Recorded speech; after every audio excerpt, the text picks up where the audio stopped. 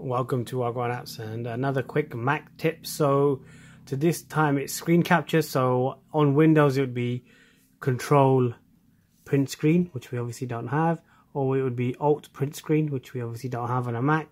So on Mac, what I found was that you do Command Shift, right? And just hold on, let me just find this mouse for you. There you is. So you can see the mouse key, right?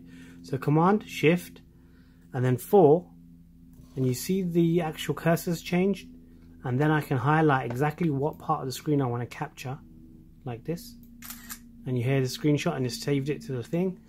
It should appear on the desktop, I think. There it is. So just here you can see the images appeared, screenshot. So let's just show you that again. Command Shift 4. Why is it something like that? I have no idea. So we just select the part we want to take a capture of, and done. And you can see it saved it there, so it should appear in a minute. There it is. So you can see it now in this screen. There you go. Oh crap, I dropped it somewhere. Oh, there it is. So if I just screenshot, you can see the screenshot.